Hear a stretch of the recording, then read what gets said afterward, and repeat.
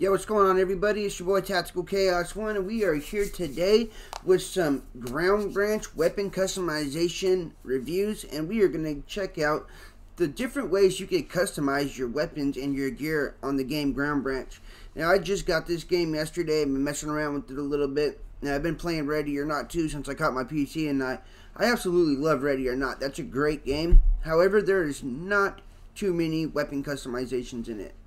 The weapons and the weapon customizations, the attachments are very limited. But Ground Branch feels like a game that's not nearly as put together as Ready or Not. But the weapon customizations are out of this world. I mean, there is just... I've never met a game to match the weapon customizations that I've seen so far in Ground Branch. It's beyond sick with it. For real. I wish they would definitely develop this game a little bit more, because the weapon customization is sick as hell. So here, let's go over to the bench real quick and we'll check this shit out. Anyway, if you guys are new to my channel, welcome to Tactical Chaos 1 Gaming on YouTube. Really appreciate you guys' support. Hope you guys are enjoying my videos. If you are, a like rating would be sick with it. Also, don't forget to subscribe to the channel. Help the homie out. Alright, let's go over here. So you see right here, we got you got different gear. You can customize your gear. I mean, customize. You got a few different camos, but we're just gonna leave this one black for now. See all the different shirts you got. You got a good amount of different clothes, which you can't customize this shit in Ready or Not either. But of course, Ready or Not, you're just a SWAT member, so you don't really need to customize all this stuff. Anyway, but this ain't what impressed me. I can do all this in Ghost Recon. What really impressed me on this game is right here. So, you could basically put your attachments any which way you want on the gun, which I think is sick with it, because if you don't like your magnifier too far back or too close up, you can adjust it. Put your holographic back as far as you want it. Put your PEQ box on the top rail, side rail, other side rail, up as high as you want it, back as far as you want it.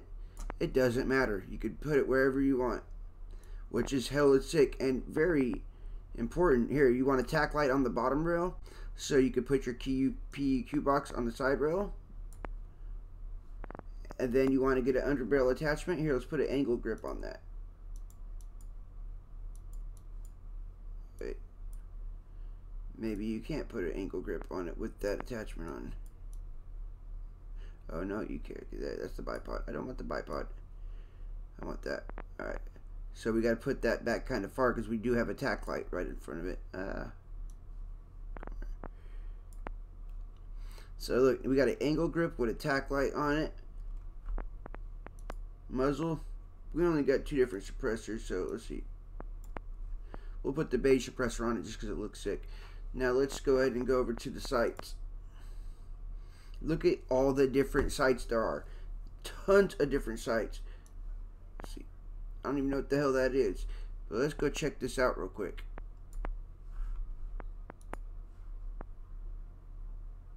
Oh wait. Must be placed in front of magnified optics. Oh, okay. So we're just going to remove that until I learn what the hell that is. So we got two different magnifiers. We got the G33 magnifier black and the GG3 magnifier tan. So if you want the tan one, like I had on there, let's say you want the black one.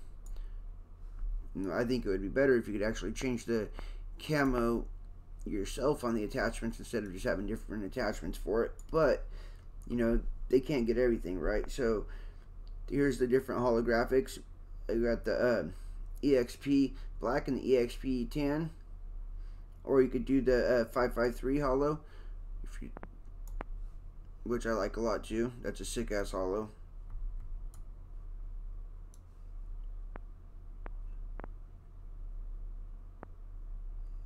Let's see. Then we got this sight, which I don't see myself using that too much. Okay, here we go. This is one of the, you can put your you got iron sights, different types of iron sights.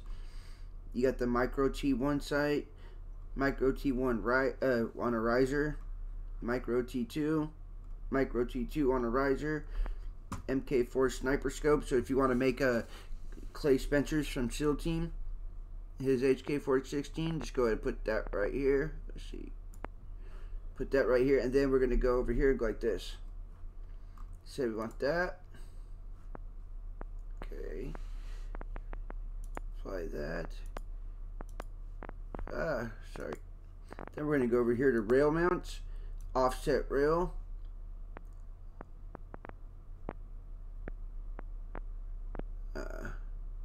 Okay. That's going to get in the way of everything. But say you want right there. We have to put the PEQ box on the other side. Now we're going to go back over to site. Come down here.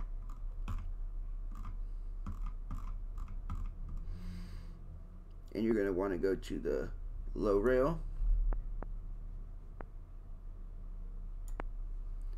And now you got a canted sight with a sniper scope.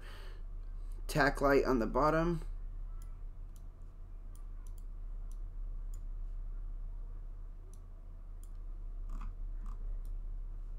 And then you flip your gun around. Now let's go to the PEQ box on the other side. Okay.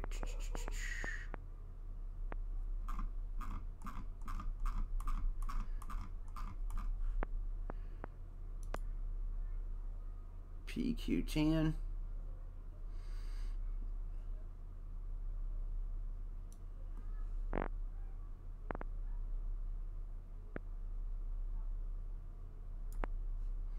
Alright, let's check this gun out real quick, guys. Let's go over to the shooting range and see. Now, of course, this is not my style gun, but it is pretty fun to play around with and make whatever guns you want. Now, I've never met a game to, implement this, intense, intense ain't the word. I've never met a game to implement this much customizations on their weapons in a tactical shooter. Now, I haven't played Escape from Tarkov yet, so I cannot speak for that game. But if it's anything like this, that's extremely dope. Now, I've been thinking about getting it. Since I got a PC, I've been, checking out tactical shooters. So if you guys got any advice, any games you'd like me to check out next, you leave a comment in the comment section and let me know what you guys think.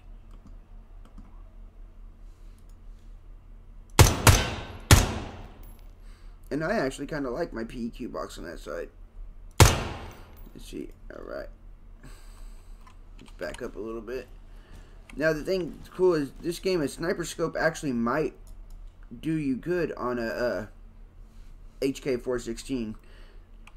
Well, at least one of the missions that I played on the last mission, because it was really foresty, long distances, and get a good eye on your enemies first, and if not, you get up close and you want to get them, you can either take them down like that.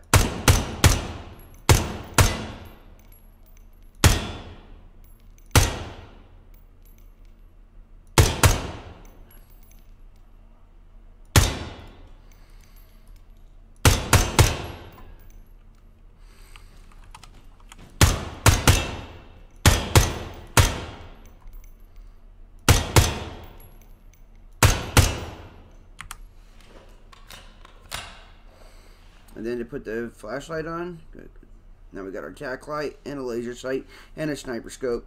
Completely retarded ass stupid weapon. I mean, it's halfway decent, I guess.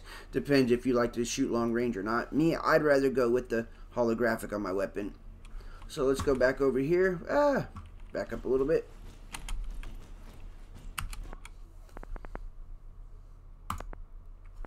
Now let's check out the other weapons we got. They got a bunch of assault rifles.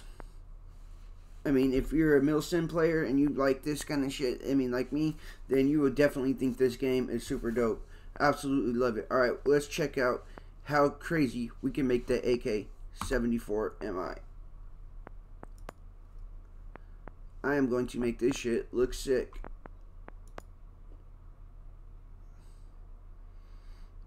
Okay, we'll keep it all black. This is going to be all black. I'm going to put that on top. Okay. Tack light on the side.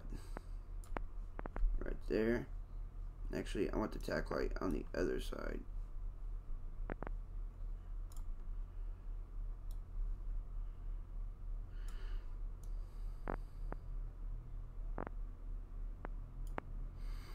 Cool.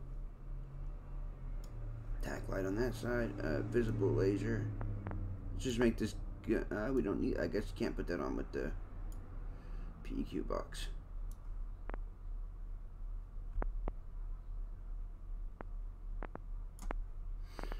Alright. No, we don't need sight. Alright, since this is AK, let's just give it a little Russian sight. Put the Cobra on there.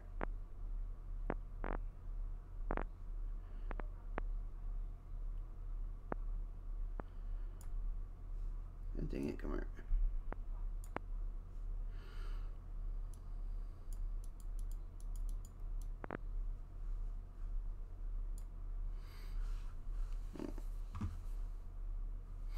I don't know if I'm gonna like the way that is, so we're just gonna go ahead and put that like that. That's perfect.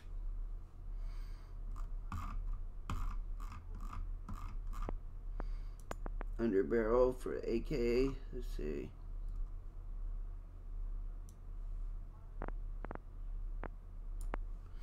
Cool.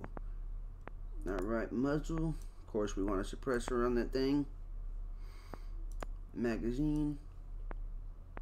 There's only one type of magazine for it. Alright, let's see how this weapon shoots.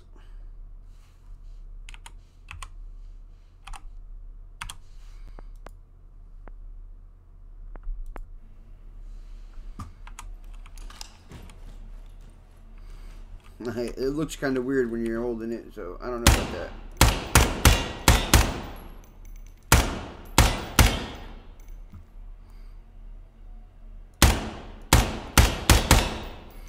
But it makes my point. The freedom of customization in this game is just super sick. Absolutely love it. But I am going to change the way I have this gun made because I don't like it at all. We are going to put an angled grip and put it far back. Oh, I don't want that. Get off there. Alright, put this back about right here. PEQ box on that side, and let's see if it works good now.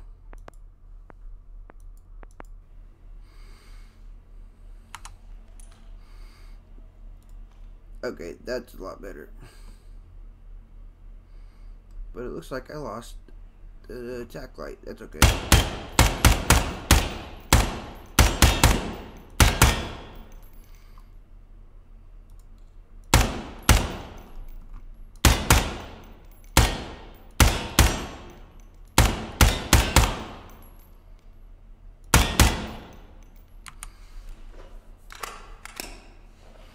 Yeah, the AK-74 is definitely not my gun.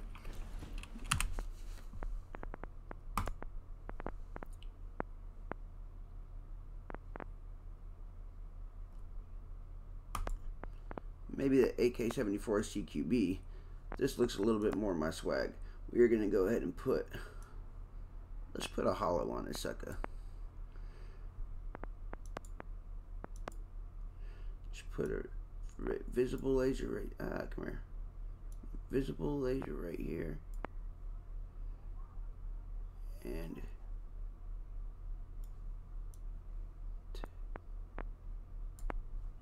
tack light right there. Under barrel, I'll put like that. Muzzle, suppressor.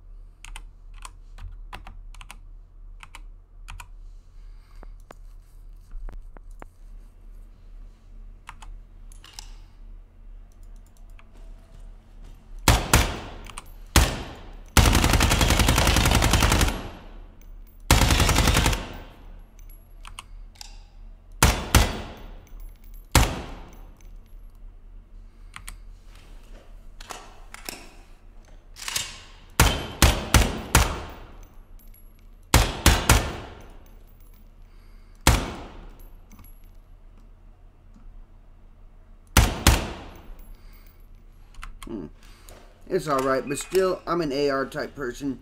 We also got tons of SMGs on here. I'm not going to go around through all the customizations because you guys definitely get the point that this game has a lot of free autonomy on what kind of guns you want. I'll just show you guys the different SMGs real quick. We got the MP7, MPX, UMP45, MP7A1. Oh wait, that's that. Sorry, that was just the one my son made already. My bad. Yeah, we got the MP5 silenced version, MP5 M silence D5, and that's the D6. MP5A5, MP5A4, AK-74 Universal or U, whatever. 2 shotguns. 4 DMRs, Mark 14, M110, and M110 K1, and the SVD, and only 1 LMG. But other than that, this game has definitely got a lot of potential. You know, I wish they would start doing some more work on it. It's still in early access pre-alpha, but it's an alright game. I mean, the gameplay is a little rough, and there's not much going on in it other than just shooting enemies, but the weapon customization is awesome. So, I mean, if you guys want to check it out, go ahead. It's a pretty tight game. I just think that they should do a lot more for it. This could have some serious potential. And also, I really wish more shooters would give us the free autonomy with our weapons to customize them like this. This was a great idea. I wish it would be implemented in more video games. Anyway, thank you guys for watching. It's Tactical Chaos 1. I hope you guys enjoyed the video, and I'll see you guys on the next one.